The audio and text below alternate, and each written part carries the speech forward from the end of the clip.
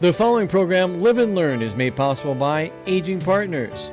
Find out more on their website at agingpartners@lincoln.ne.gov. I'm Harlan Johnson, and on this month's show, we'll be talking about United Cerebral Palsy Awareness Month. I'm Lita Powell-Drake, and today we're going to be talking about senior dental care. Keep smiling. Hi, I'm Tim Francis, and today's guest is Twyla Hanson, Nebraska State Poet. We're going to be talking with Dr. Tracy Bender with Interim Healthcare and Coddington Physical Therapy today about the subject of lymphedema. These guests and more on today's Live and Learn. Now here's Harlan Johnson. I'm Harlan Johnson, and today my guest is the Reverend David Lux, who is president of the Senior Foundation, and we're going to be talking about the upcoming Keystone Award. David, welcome to the Live and Learn show. Thank you, Harlan. It's great to be here. Well, now let's start out. Give us a little history of this prestigious award. The first award that we gave was in 2011, and that went to Joe Hampton, who's of course been very active in the community, both through business and his community service. And then Harlan, you received the award in 2012. It was well deserved, and you also have been so active. And then last year, Scott Young from the Lincoln Food Bank received the award. Well, and now this is just the last year, and this year's going to be the fourth year. Yes. Before the Keystone Award, there were a number of recipients of a community award, I believe it was called. Yes, that started in 2005, and former Mayor Helen Bousalis was the first recipient, and then Gil Savory in 2006, who was a Lincoln Journal-Star newspaper editor. Leela Shanks received the award in 2007. Jerry Joyce, a housing developer for seniors, was a recipient in 2008. So we've had a longer history of giving out an award, and an impressive group of people. Well, yes, that's quite a repertoire of community leaders, and I'm humbled to think that I'm even listed as part of that. Now, tell us about this year's Keystone Award coming up. The Keystone Award presentation will be May 15th at noon at the Lincoln Country Club. We're taking nominations now for the award, but it will be presented on that day. Now, you mentioned Scott Young was a recipient last year, and he's agreed to be the Master of Ceremonies. Who's going to be the speaker this year? The program, the main speaker is Dick Turpin, who was past director of the State Game and Parks and Recreation, and very humorous speaker. So it'll be an interesting program. Yes, I've heard Dick a number of times. Now, where can people get tickets? They can call the foundation office, which is, the number is 402-441-6179. They can also go to the website, seniorsfoundation.org. All right. This is considered a fundraiser for the Senior Foundation in order to do some of the things that we do in the community. And we are getting close to finalizing the one campus there at Vets Hospital. So, David, thanks for coming and being part of the Live and Learn show, and for your work with the Senior Foundation, and for helping to promote the Keystone Award. Thank you very much, Harlan. It's never too late to live and learn.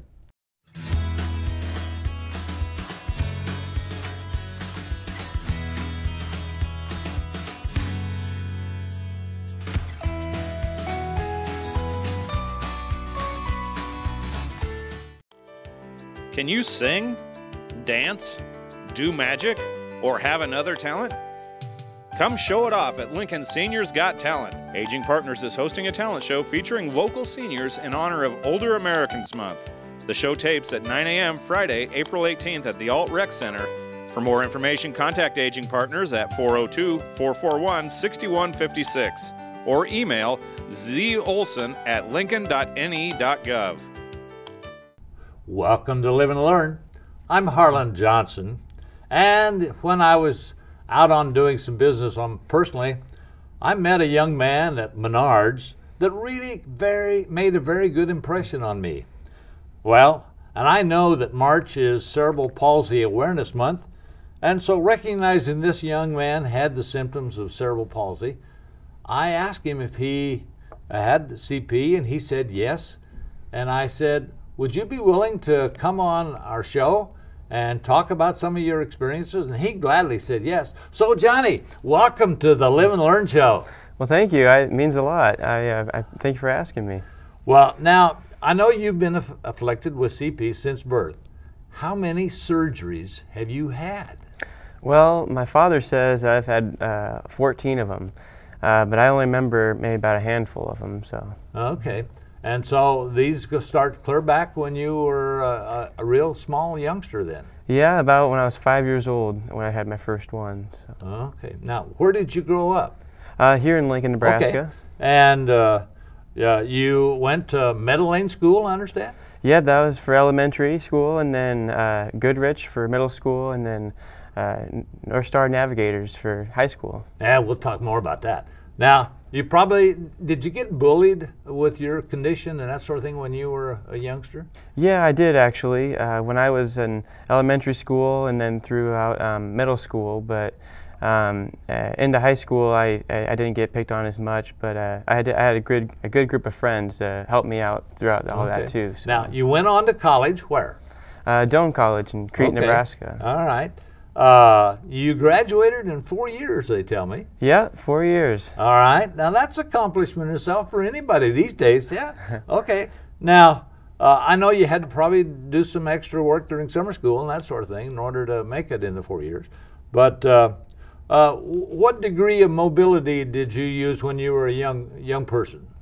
I started out with a walker, and then when I hit middle school, I didn't use it anymore, and I just used my braces that on my feet there. So. Okay, probably after some of the surgeries, had some bouts with a wheelchair. Yep, I was in my fair share of wheelchairs. Okay, talking about the wheelchairs and that. Now you were very involved with the Shriners. They were quite helpful with you. Yeah, they were. They are what they got me today, pretty much. I owe all of my. I thank them every day for it, and they've done a lot for me. You made a few trips to the Twin Cities for the Shrine Hospital up there. Yeah, I did. Too many to count, it seems, but definitely know that area pretty well. Well, the fact that you were involved with the Shriners probably indicates that you may have been involved with the Shrine Bowl sometime. Yeah, I was Shrine Bowl king for the football game and then also for the soccer team as well. Was this what, an honorary captain type thing? Yeah. They chose an honorary captain for an honorary king and a queen for each year. So. Okay. Well, even before these years, I know you actually played some baseball. Yeah, I did. I started out with a team that was just for disabled children, and then I actually played for the YMCA a little bit, and I was even a pitcher at one time. Okay. Now, I found it kind of amusing. You majored in business administration, but you had a minor which follows your talents here too. What was your minor in college? It was just music, general music. Okay, and you played? I played the trumpet. Okay, and I know you were in the Gators marching band. Oh yeah, yeah, that was fun, and music was kind of my thing, and throughout high school and college, I really excelled in that. Obviously athletics wasn't something I wasn't going to excel in, and so I turned to music, and I actually thrived in it, and that I actually got a pretty good scholarship for Doane College, and very thankful for that. So. Well, you participated in All-State, and yeah, I made All-State numerous times, and I made also quite a bit of honor bands as well. All right. Now, I checked up on you a little bit. I went out to North Star. Oh, you did? And you know, you're well known out there. Well, For the good things. Oh, good, Yeah, yeah. yeah. Now, you're a distinguished alumni. Yep. Okay. Thank you. And your picture is on the Wall of Fame. It sure is, yeah. Okay. Well, I slipped out there and I took a picture of it, so we'll be able to see that with part of our, and there we are on the screen right now, the Hall of Fame. Well, now, after you graduated from, well, even before you, were you an intern then at Menards? Yeah, I did. I interned there, and I'm also part of the management program they have there as well. So. Okay. So they've got a good future ahead of you, and they're taking a little bit of a chance with you, but I know they're impressed with your success, and so it looks good up there. Now, I went so far as to check with the Cerebral Palsy Association, and they said, "Oh, we want to meet that young man because we'd like for him to be one of our spokesmen." So you're going to be hearing from CP as a result of my digging into your background and talking about cerebral palsy. So, Johnny, thank you for where you've come to where you are today, and what you've accomplished. I'm so impressed that now I know I'm going to talk about your surgeries, and we said we wouldn't talk, but you had your hips moved. Yeah, they were actually rotated. Rotated, and then had to be rotated back. Well, then they put plates in them to correct the growing of my hips, and then they had to take the plates out eventually. So that was even another surgery they had to do later on.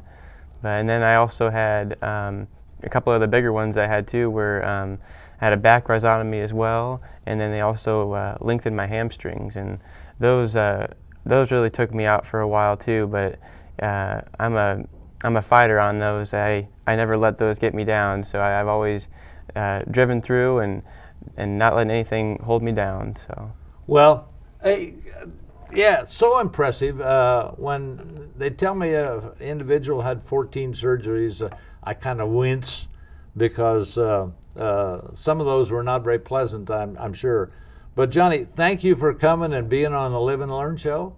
And hey, we wish the best for you down the road here. Well, thank you. I appreciate you asking me to be on the show. All right. Live and Learn will be back right after this.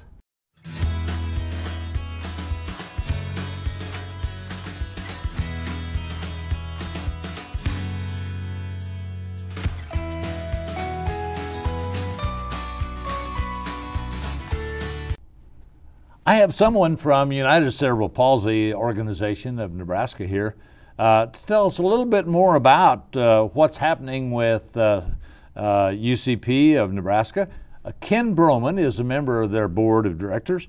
And so, Ken, welcome to the Live and Learn show. Well, thank you very much. I'm very happy to be here. All right. Now, how long have you been a part of UCP of Nebraska? Yeah, I joined UCP of Nebraska back in the late 1990s. A friend of mine had asked me to join an organization that was seeking some board members, and so I decided, yeah, let's give it a shot and see what I can do to help out. All right. Now, I know you've just had a big fundraiser. Tell us about that. Yeah, the Barstool Open is a fundraiser that we began my first year on the board. So that goes back to the late 1990s again here in Lincoln. And it's essentially just a great opportunity for a lot of people to get together, have a little bit of fun, patronize some great local establishments, bars and restaurants, and really raise awareness and support UCP of Nebraska through their donations. So it's a lot of fun, and it's a great time had by all. Okay, so now what's coming up that the board is focusing on? Yeah, you know, UCP of Nebraska always is asking the question, what is it that we can do to help fill the gaps for those individuals that need different assistance with different things? And especially those with cerebral palsy and other debilitating diseases or illnesses. One of the big things that we've been focusing on, of course, here in Lincoln is we have a Tech Tools lending library at Madonna Rehabilitation Hospital. That's a great opportunity for people to see what's out there for assistive devices for individuals. We also have the Family Focus program, and the Family Focus program is a great opportunity for families that are in very similar situations to get together and enjoy some time. We have things like swimming events, movie nights, and a lot of different things like that. And we also are one of the bigger sponsors of Husker Heroes, and it's a great opportunity for a lot of individuals to meet their heroes and things like that that are Husker players here in Lincoln and so on. So we're doing quite a bit, and again, the thing that we always ask ourselves, what can we do to help and fill the gaps that are needed? Okay. Now, I personally have a long history of having served on that board. And so are there any new developments, new treatments, or new things that are happening? Yeah, that's the great thing of being a national organization such as United Cerebral Palsy. We in Nebraska, of course, are really focused on the services that we can provide families and individuals here. But some of our dollars go back to help afford the research that's going on. Some of the things that are pretty interesting right now are, of course, some stem cell research, mostly the blood from the umbilical cord, that really focuses on how we might be able to diagnose and treat different illnesses such as CP. Okay, now if a family realizes that their child has been diagnosed with cerebral palsy, where do they turn? That is exactly the best part of our program, is that we are there to help in so many different ways. The easiest way, of course, to get a hold of us is by calling us toll-free at 800-729-2556. You can also reach out to us through our website, which is ucpnebraska.org. One of the things, though, that we encourage everybody to do is go ahead and find their intervention type specialist through their school district, whether you're young or old, because they're able to help really identify those things that are going to allow us to really help those individuals and those families. Now, I know that there's helps out there, and I know that they can make changes. And Ken, you've done a very good job of identifying that. Thank you for coming and being a part of this program, which is focusing on the celebration of United Cerebral Palsy Month here in March. So thank you, Ken, for being with us on Live and Learn. Thank you, Harlan. Thank you very much. And remember, it's never too late to live and learn.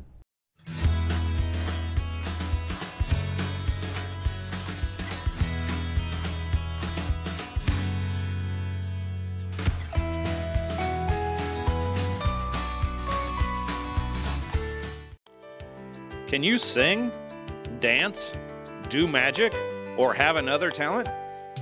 Come show it off at Lincoln Seniors Got Talent. Aging Partners is hosting a talent show featuring local seniors in honor of Older Americans Month.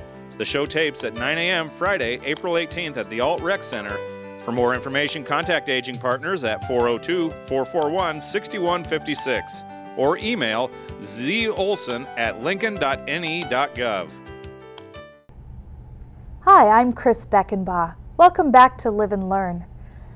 We're going to be talking with Dr. Tracy Bender with Interim Healthcare and Coddington Physical Therapy today about the subject of lymphedema. Yes. Welcome, Tracy. Thank you, Chris.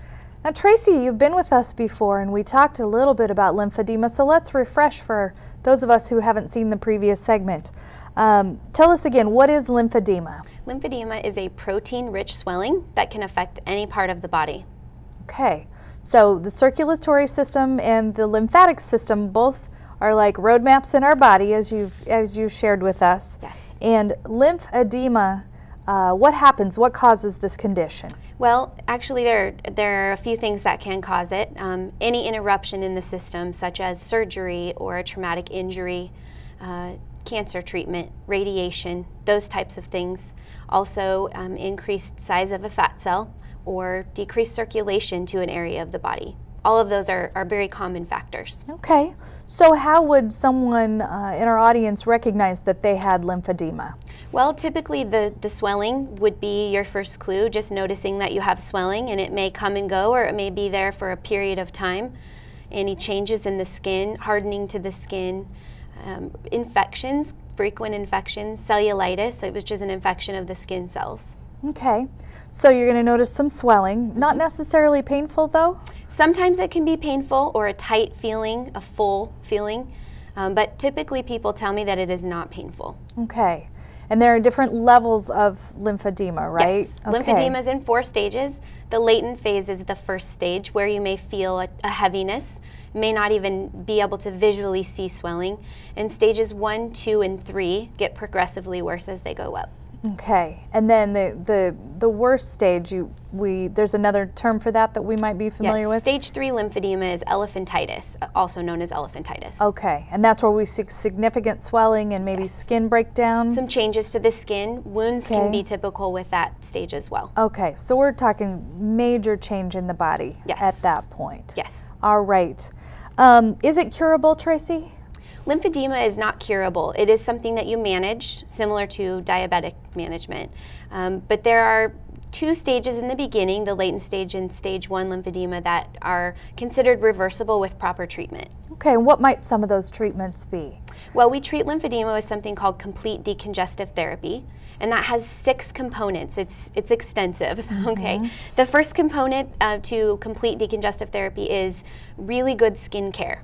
Whether you have open wounds or not, we want to take really good care of that skin and make sure that there are no cracks or openings in the skin where bacteria can come in and cause that cellulitic infection. Okay, so if I'm at home and I'm doing some self-management, what does that look like? Frequent washing or not too hot of water? Tell me more about that. Sure, absolutely. I use some very neutral skin products. I use usually a Cetaphil cleanser, which is neutral and it has no additional fragrances or anything like that. Okay. Okay, and I use that. It's very gentle on the skin and it can be wiped away easily. And then you want the skin to be dried, not moist areas. If there are skin folds and things like that, you want to make sure those are dry so you don't develop a fungal infection in that area. Okay. And then I use typically a Eucerin lotion, and that has a neutral pH balance as well, and that can help prevent the additional growth of the bacteria that naturally grows on your skin. Okay, so no color, no fragrance. Correct. Just keep it neutral. We don't want to be scrubbing with a bar of lava, but we want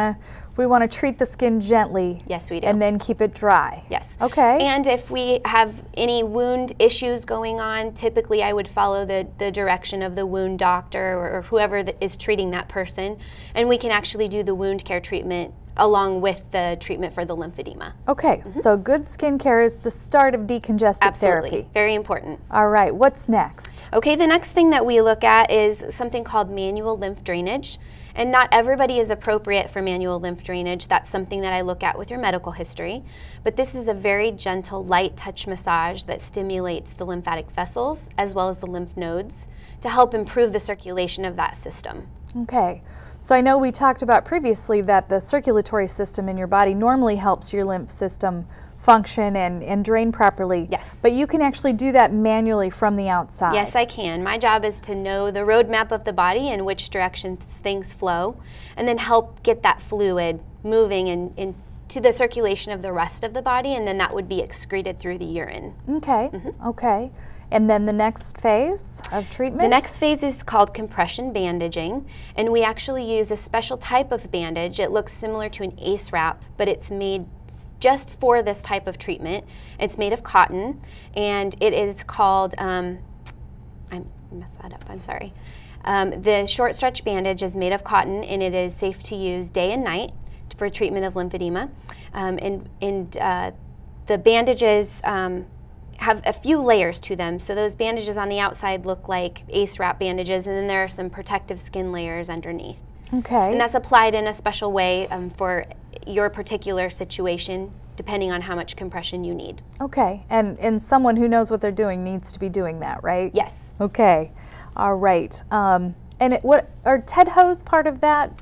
At the end of the treatment, when we have the legs completely decongested, we will fit somebody with a compression garment that's appropriate for them. Okay. TED hose are a compression garment. However, TED hose are meant to be a very temporary garment, and typically for use in a hospital setting or after surgery. So if you're wearing TED hose for a long period of time, that's not the correct garment that you should be wearing, most likely. There are hundreds of types on the market, lots of different companies make them, and they are made for all different ability levels. So depending on what you're capable of using, there's something out there for you. Okay, and they just need to talk to a specialist or their physician's office and find out I actually do compression garment fittings as well. So that's part of this treatment. So once we have this swelling out, you don't want to be fitted for compression while you have swelling, because the purpose of compression is only meant to contain swelling. So it's not meant for edema reduction. So that's what the treatment does. It takes the swelling down, and then we fit you with something that's proper to keep the swelling out. Okay, so decongestive therapy with good skin care, and then the massage therapy that goes with that. Yes. And then we actually, while we're still in the earlier phases, we do exercise that also promotes circulation. Okay, so once we have all that swelling out, we fit for compression. And the last component of treatment is teaching a patient self-care. We want to make sure that you won't need me forever. You'll be able to manage this on your own. So once we get that swelling out and we teach you how to take care of your skin and how to use the compression garments and care for them, then that's something you can manage on your own from that point on. So exercise, you mentioned exercise. Somebody who's got some swelling, just end of the day, their feet, their legs are swelling. It's not truly lymphedema, but what kind of exercise should they be doing? What should they feet up? Should they keep walking? How do you manage that in your life? Elevation can be a good thing for swelling, and exercise is also good because it promotes circulation. So I typically tell my patients to think about how each joint moves throughout the limb and to make sure you're moving it in each direction that it can go, and that will promote the circulation and help to kind of pump that fluid out of the limb. So even people sitting at home right now watching our show should be working those arms, working those hands, working those feet and ankles and toes. Absolutely. All right, just keep moving. That's one way to go at this. There's exercise regimens that go along with this that you prescribe for your patients. Yes, there is. Can you tell me a little more about that? Well, it depends on your particular situation. It also depends on if you have open wounds and things like that. So those are individualized, and some people can benefit from strengthening along with that, which would involve adding resistance, weights or TheraBands, things like that. And other people simply need circulation, and so that would just be an active range of motion. And of course, being as active as you can be in your daily life is always important. Walking safely, if that involves using a device such as a walker or a cane, but being as mobile as possible promotes circulation. And are there dietary changes that people can make that might impact this treatment? Absolutely. There is no one specific lymphatic diet. However, a well-balanced diet containing everything from the food groups and staying well hydrated. Sometimes people think that if they have swelling, they shouldn't have additional water in their body. Unless you have a fluid restriction for another reason, it is very good to stay hydrated because it helps every body process work better. Okay, so water is key. Low sodium. Low sodium. That's another thing. Okay. Keep the salt out. Salt makes you keep that fluid in. All right. Anything else we should be, coffee, good or bad? In moderation. Things are okay in moderation. All right. We also want to stay away from a lot of refined sugars and high-fat foods because as our fat cells increase in size, they can actually affect the lymphatic flow. So some things people can do for themselves is really just moderate their weight, keep the salt out of your diet, don't be extreme with anything, right? Correct. And moderate exercise and stay hydrated. Yes. All those good things. Most important thing to remember is that swelling is not normal. So if you have swelling, you should find out the source of the swelling and then seek treatment once you know the source. So if you've had surgery, and we see a lot of women after breast cancer that are wearing some kind of garment on their arm, and that's part of the treatment that you might provide for them? Yes, that would be a compression garment. So once that swelling has been addressed and the swelling is down, we would fit them with a compression garment that would keep that swelling down. And there are garments for daytime use, and there are garments for nighttime use as well. And so it's important to know what you need for compression, if you need it daytime, nighttime, or 24 hours. And I'm glad you mentioned surgery because swelling after surgery is typical, but swelling lasting longer than 12 weeks is not typical. It usually involves some type of lymphatic issue. Okay. So if somebody's had some surgery on an extremity and they're feeling well and they're feeling healthy again and then they start developing some swelling, they need to get in and see somebody. Yes, they do. Tracy, I have learned a great deal, and I'm sure our viewers have as well. They can also get additional information in the winter edition of Living Well magazine that's produced by Aging Partners. Yes. So thank you for that and putting that together for us. And once again, this has been Live and Learn. And remember, it's never too late to live and learn.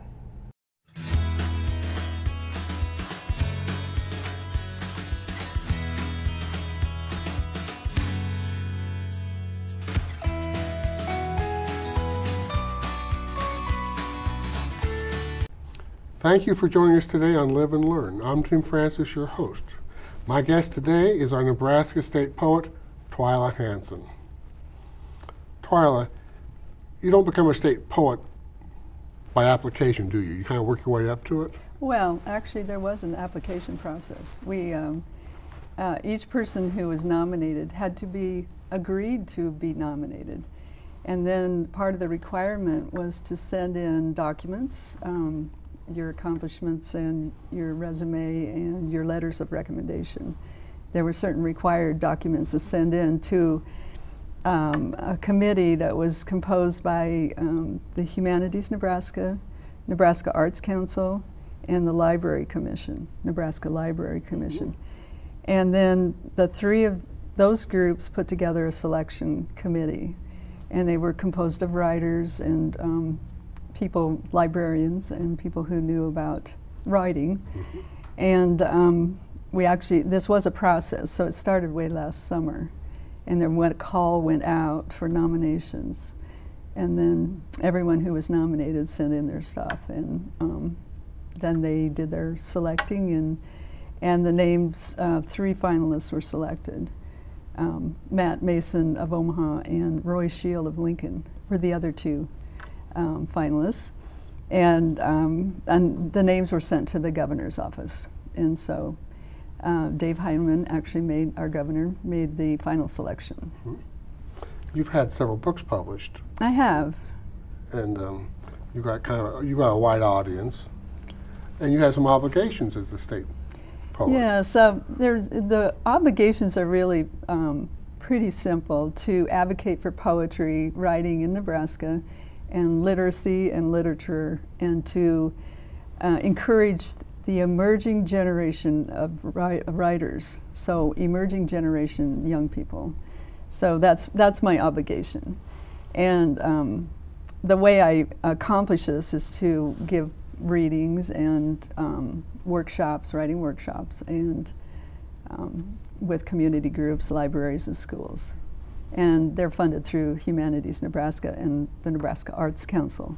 And do we have a couple websites for those that we can post, perhaps? Yes, humanitiesnebraska.org, I believe, and might want to double check that, but and Nebraska Arts Council. Okay, okay. You're also an environmentalist. Oh, yeah. And you have been for, what, 30, 40, 50 years? A long, long time. Something like that. How have you merged those 2 interests? Well, to me, everything is connected, and making poems are all about connections. And so it's very, I don't know, it's everything in your life kind of adds up to poetry and can be food for poetry. So I do write about nature quite a bit. I don't always write about pretty nature, but I write about wildlife or birds in my yard, or sustainable ag sneaks in there, and those are some of my interests, and they have a way of finding themselves into poetry, but everything to me is connected. You've got a few thoughts, I think, for or counsel advice for young writers or people interested in writing. What do you tell your kids, your audiences, during question and answer sessions? Yes. Well, of course, yesterday, for example, I was at the Heritage Room at Bennett Martin Library with the 8th grade annual middle school writing workshop. It's called The Writer Writes. And it's as simple as that. We can talk about writing, but it comes down to the writer writes. And the writer sits in the chair or spends the time or pays attention to language by writing. And it's the act of writing that really helps improve your writing. So, are there influences because of technology and online things and self-publishing things and stuff like that that influences what goes on in the? Oh yeah, well, technology is, you could argue either way, it's helped or hurt writing. I mean, books now on there's a whole thing about books on Amazon, so, for example. I won't get into that, but people still want to have a palpable thing to hold in their hands and read, and so poetry is hard to get published, frankly, because it doesn't really pay for itself. So the smaller presses are now doing that job instead of the large presses for the most part, unless you're super famous. Well, you have a rural background, right? Right. I grew up on a farm in northeast Nebraska during the 50s and 60s, which most farms in that area were pretty small back So then. that would be an influence. It's definitely an influence. As I said, everything in your life is kind of connected, and I feel that those early years of being alone, I have 3 older brothers, and I was the youngest and the only girl, and so I spent a lot of time alone on that farm, and with not too many distractions. This is pre cell phones and internet and those kind of things, and so I spent a lot of time outdoors and just observing my surroundings. And writing poetry involves paying attention to language, paying attention to situations so that you have something to write about that's interesting. So paying attention and paying attention to language, really important. Well, over the years, you've had an affiliation with Wesleyan, haven't you? I worked there for 17 years as horticulturist and grounds manager. And that's actually where I first took my first writing class. I didn't know I could be a writer, but I started taking some English classes when I was employed there. And I just happened to take a poetry class because I was interested. I had heard, I have to say this, William Klefkorn and Ted Kooser put out a book together called Cottonwood County. And I read that and it really spoke to me. There was something there that I enjoyed. So I thought, well, maybe I could try writing my own. And so that was about 30 years ago. So one thing leads to another. It's all connected. And I was very lucky to have Bill Klefkorn as my first writing teacher. So a teacher makes a huge difference. Well, and your husband contributes environmentally. He's not a writer. But he's an environmentalist. Oh, yeah. Right. Citizens for Environmental Improvement, if you can think that far back. He used to work there. So, yeah, we've done the recycling thing and the use less kind of mode for several decades. So. So I'm always amused when green now is kind of being discovered as a new concept. Right. No, it's been going on a long time. And some of our families recycled because it was just you save stuff or you don't throw it away. Or right. But yeah, being environmentally conscious has really been part of my life for a long time. You want to hold up a couple of books for us? And sure. This one is my latest book. It's Dirt Songs, a Plains Duet. And it's actually a duo with my friend from South Dakota, Linda Hazelström, Swedish, good Swedish name. And we put together 50 poems each, and so we call it our Plains Duet. And that's been a fun project. She's very well known in South Dakota as a prose writer mostly, and makes her living on the ranch where she grew up, and she conducts writing workshops for women on the ranch. So it's quite a deal. And then another book that's still in print is this Potato Soup. And both of these won the Nebraska Book Award, by the way. This one is my earthy mix. That's why I do have a poem titled Potato Soup. But so it's these others, some of them are out of print.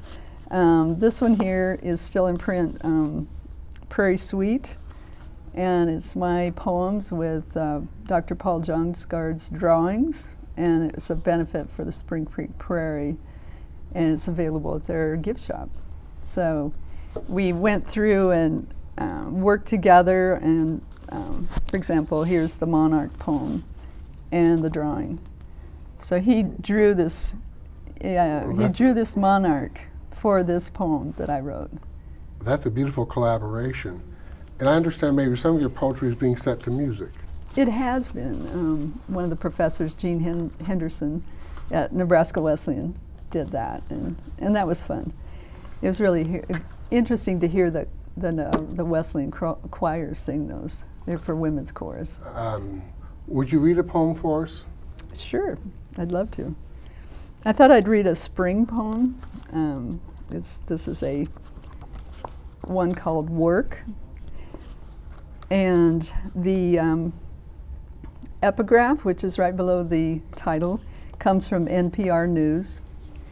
And it says, the honeybee can fly nearly 5 billion miles on 1 gallon of honey. Work. On spring days, you could hear it, buzzing cloud back and forth between the fence row and hives, over the rugosa roses and the field, 40 acres of clover with its billions of tiny blooms. My father grinned as he opened a top, brushed aside the bodies, pried out a frame oozing with sweetness, my hands on the extractor handle sticky with the great efficiency and substance of their labor. Worker bees, like my farmer father, combed those fields for a harvest of gold. Some years, crop failure and bad luck weather affected supply and yield. All that labor translated into a meager existence, a tightening of the belts. Worker bees kick out the drones to protect their winter food. Back then, all we needed was whatever we raised, planted, butchered, and preserved. There were no guarantees. We took care of the land took care of us. All honeybees need is pollen and nectar, an unspoiled spring-fed creek, the occasional gentle hand to encourage them on. Well, that's very moving, and I want to. Thank you. That's a wonderful example. Thank you. I want to thank our guest today, Twyla Hansen, our state poet. I'm Tim Francis for Live and Learn, and don't forget, it's never too late to live and learn. What does Medicare cover? How can I afford to keep living in my home? When I need help with house and yard work, who can I turn to? Why am I so tired? Am I eating right? Should I exercise? Where can I go for answers to my questions about aging? Aging Partners is the place to call when you have questions on aging. Our experts are here to help you with unbiased answers for you or your loved ones. Aging Partners, we're only a phone call away. Can you sing, dance, do magic, or have another talent? Come show it off at Lincoln Seniors Got Talent. Aging Partners is hosting a talent show featuring local seniors in honor of Older Americans Month. The show tapes at 9 a.m. Friday, April 18th at the Alt Rec Center. For more information, contact Aging Partners at 402-441-6156 or email zolson@lincoln.ne.gov. Life is short, so if you still have teeth, smile. We're going to be talking about dental care for seniors today. And that means you and I have lost a lot of teeth along the way, and we're going to tell you the latest in what's happening. I'd like you to meet a very special lady. Her name is Dr. Wan Lee, and she is a periodontist here in the Lincoln Periodontal offices, and she knows what she's talking about. Welcome to Live and Learn, Dr. Wan. Well, thank you for having me, Lita. It's my pleasure. Now, you're a periodontist, so explain to our viewers what a periodontist does. So what a periodontist is we are dentists that have gone additional training in the field of periodontics, which involves the supporting structures of the teeth, including the gum tissues or gingival tissues and the underlying bone. One of our primary goals as a periodontist is to help patients maintain their teeth in a state of health, function, and comfort. And one of our primary objectives as a periodontist too is in the diagnosis and treatment of periodontitis. Well, you call it periodontitis. I've always called it periodontal disease. There are there's a lot of classifications that go under periodontal diseases, and periodontitis is just one aspect of it. And so we get this as we get older? It is very commonly seen in older patients, but it's not necessarily a risk factor. You know, aging isn't a risk factor for periodontitis, but we do see it a lot more commonly in older patients just because of the lifetime accumulation of, you know, periodontal destruction. Exactly, stuff. Stuff happens. Yes. Now, what's the causes then of periodontal diseases?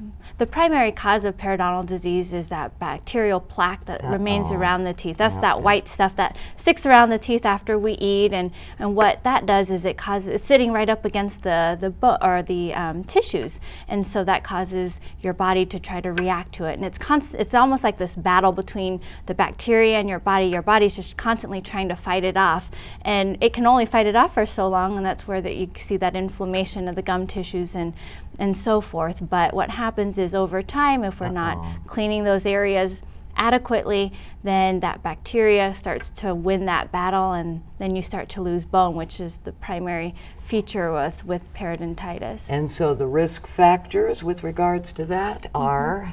You know, smoke or plaque is the primary etiology, but then you also have the risk factors of diabetes, and smoking can play a contributing factor. Like we talked about before, aging is a misconception that, you know, that it's associated with aging, but it's just, again, more of a lifetime accumulation of destruction that causes that. So here are some of the symptoms, and with the bleeding gums, tell us about the difference, Dr. Wan. Oftentimes, like I was telling you before, what causes this is that bacteria accumulation, and your body's trying to fight it off, so your tissues you can notice a red, inflamed, or puffy tissues in your mouth, and oftentimes patients will notice, like when they're brushing their teeth, they might notice some blood mixed in their saliva or some bleeding.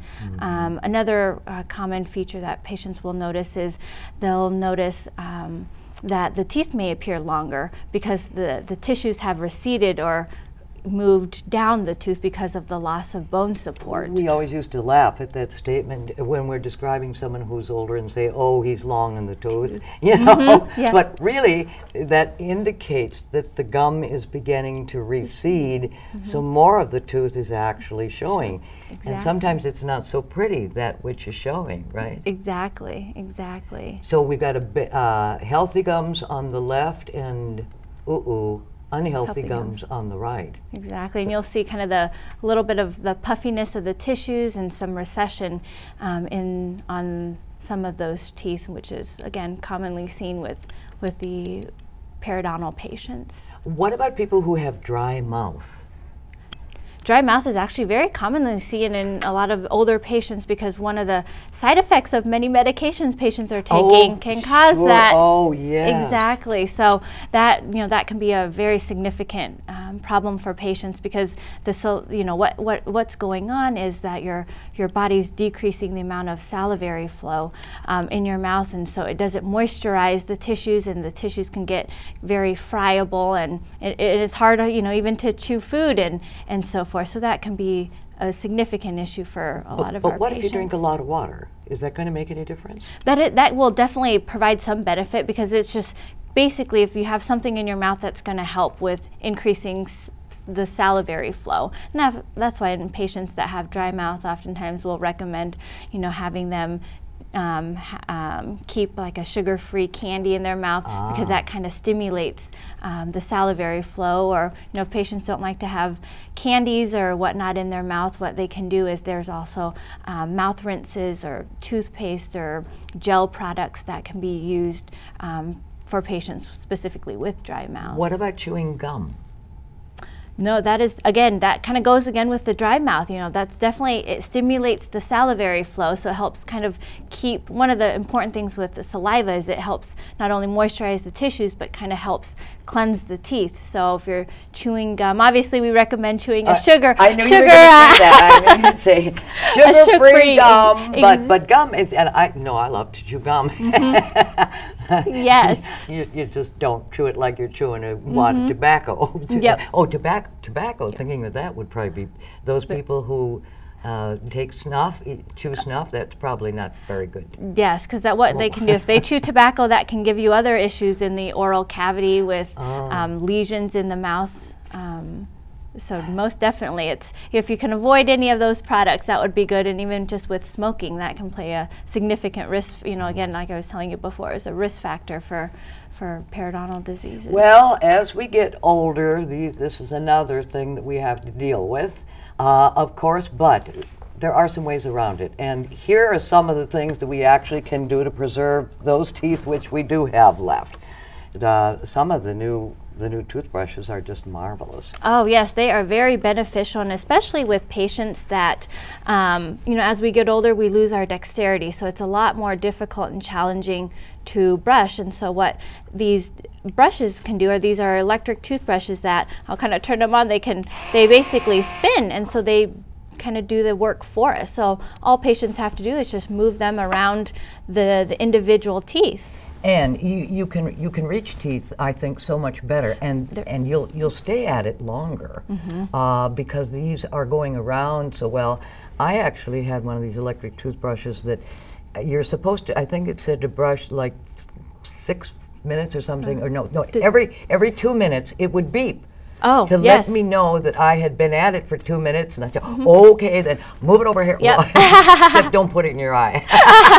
Don't put your eye out, that wouldn't be good. But that was really marvelous. Oh, yes. Of course, they cost a couple of dollars.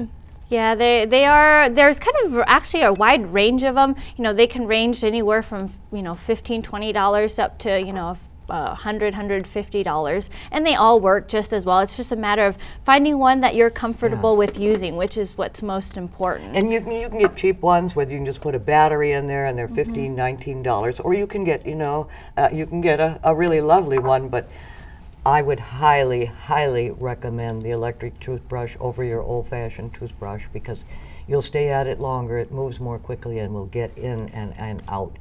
What about flossing? No, flossing is still very important, especially, you know, because these brushes can only go so deep, and so it's important to get in between those teeth to minimize the chances for recurrent decay, you know, if there's existing fillings or restorations already present. So no, flossing is definitely, at least if you can do it at least once a day, great. If you can do it more, that's even better. Well, I know, you know, you can get the string that you put in there, and it's a little inconvenient, and I think a lot of us don't do it because it takes more time.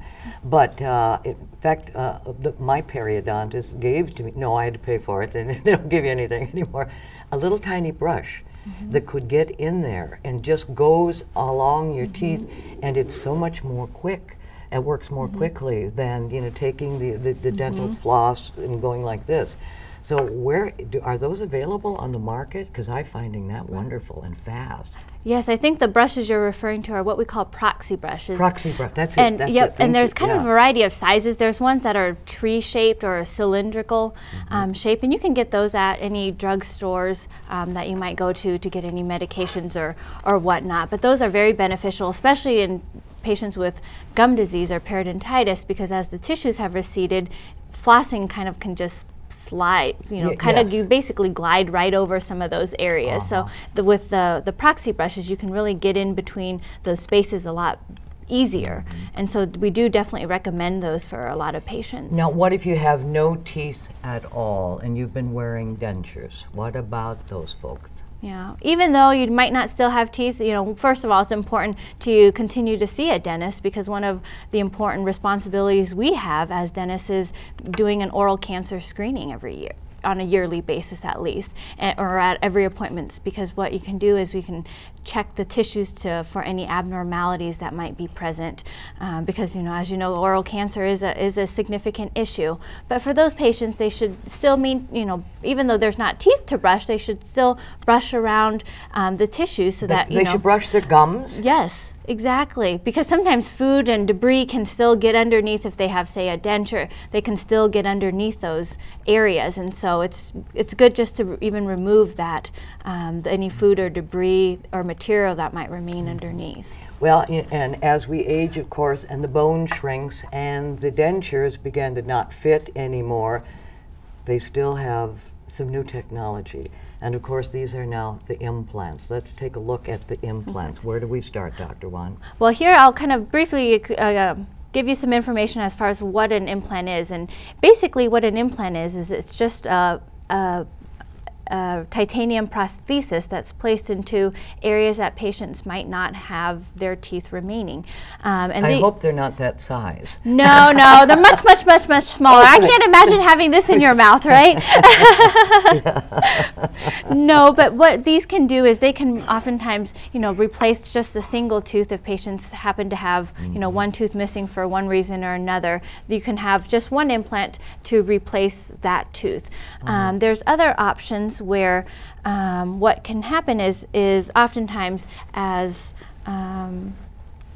the dentures no longer fit as well, because again the bone shrinks, what we can do is we can oftentimes place a couple of implants in, and what that will do is that will provide some additional support and stability of their denture, because what this will do... This is where this is actually the implant there, and that goes down into the gum, right? Yeah, actually that's just the little attachment that goes on top. Yep, it's actually all attached. Yep, this is attached to the implant. It's a screw. Yep, exactly. So underneath here, if you can kind of see, there's the actual implant itself. This is, pretend this is the bone. Oh, yeah. And so the implant is actually inside the bone. And so there's these little attachments that are right on top, and kind of there's also an attachment on the actual denture here too. And so it's almost like a snap on a button snap. And what you can do is you can hear that click. It snaps in place, and so that helps with patients that have the dentures that are very mobile and so forth. Marvelous. Of course, you have one more to show? Yes, and there's kind of a newer concept here where oftentimes patients don't like having to take their dentures in and out. And so what we can do now is this all-on-4 concept is what we place a minimum of about 4 implants around the dental arch. And so what these implants will do is then, you know, once the bone has healed around them, we will actually put a prosthesis that will actually hook right onto those implants. And these are actually kind of screwed into place, and you don't really take them out unless a dentist takes them out. Well, we've come a long way, but are implants for everyone? There's a lot of indications for them, but it's one where they're not for everybody. You know, there's certain situations where it's better to have implants to replace a certain area, but the best thing would be to talk to your dentist, and they can give you some information as far as if it would be feasible. Because there's, you know, one of the things with implants is we need to make sure and consider, you know, is there enough bone to even place these implants, which can be a factor. These are not inexpensive, though. We should talk about a price range to give our viewers an idea. They're not cheap. Yeah, they're an investment. Well, you said something to me that I thought was very important. You said, but think about not being able to chew lettuce and carrots and so forth. And what is that worth to you? What is that worth to you? Exactly. Dr. Wan, representing the I was going to say the University of Nebraska, but it's now the UNMC Dental College. She's a graduate of that, and I'm happy to announce that 48% of the people, the doctors who graduate from the University of Nebraska or UNMC Dental College are women. So there are more and more women dentists. I'm so proud that you're one of them with the Lincoln Periodontal Group right here in Lincoln.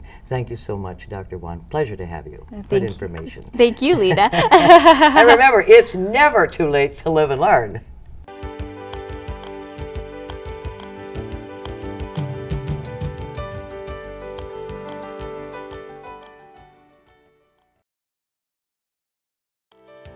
Can you sing, dance, do magic, or have another talent?